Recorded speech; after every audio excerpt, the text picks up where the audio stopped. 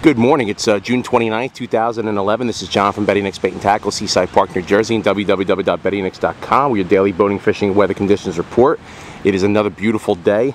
Yesterday we had some thunderstorms. Of course, the first day that I go out in a long time. Wife and I go down to the inlet. Rains. Rains from the time we got there till the time we left. And then as soon as we left, sun came out. But things look a lot different for the next 5-6 days. They've totally revamped the whole forecast, and it looks like we're going to have nothing but sunballs and gorgeous skies and gorgeous days right through 4th of July weekend. Seaside Park right now, 9th Avenue. Already we got a lot of people out here enjoying the day. Some people probably came down early. Kids are out of school now.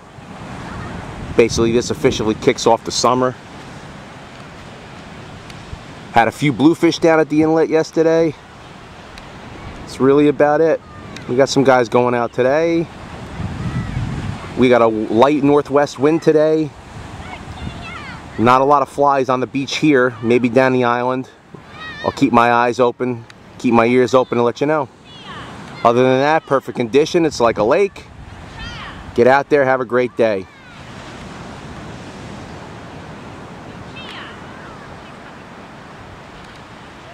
Peace.